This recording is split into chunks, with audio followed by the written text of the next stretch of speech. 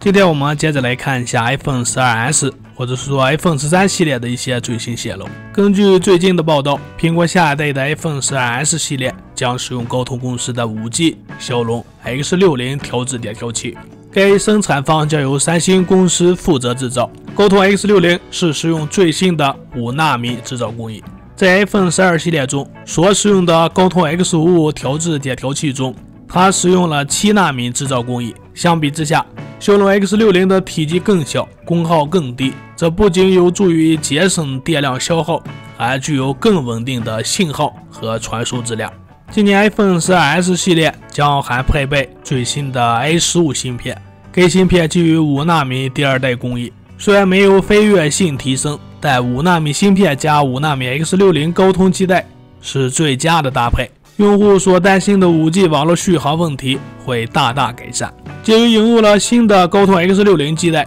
iPhone 12S 系列还可以支持毫米波和 SUB 6G 赫兹以下的 5G 信号，以实现高速和低延迟的网络信号。它还把 5G 网络性能提升了一个新的水平。除了新的 X60 基带被曝光外，现在新的爆料还指出 iPhone 12S 系列还可能会使用屏幕指纹技术，这似乎是合乎逻辑的。如果一旦苹果没有 Face ID， 则屏幕指纹传感器是解锁方式中唯一可替代的方案。据称2021年 iPhone 12S 系列会使用小刘海和屏下指纹一同出现。近期苹果公司的屏下指纹识别装置专利在美国获得了通过，专利描述了利用多个光电探测器、深度传感器等进行识别的装置，其所属装置依附在屏幕后方，可用于 iPhone、Apple Watch、iPad 等指纹解锁。苹果公司还表示，光电传感器阵列可以用来探测指纹、掌纹，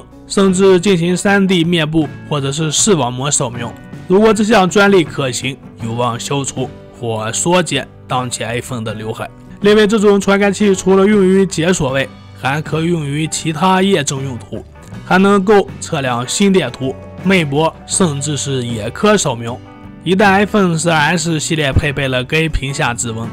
想必比现在的传统指纹传感器更高级。不过现在仅是亮相的是专利，而苹果初创的第一代指纹或许还不能驾驭更多的功能，可见这是一次挑战。最后无论如何，如果苹果在 iPhone 12S 系列上首发配备指纹解锁，还是非常期待的。以上就是本期所有内容，欢迎在下方交流互动与订阅，我们下期再见。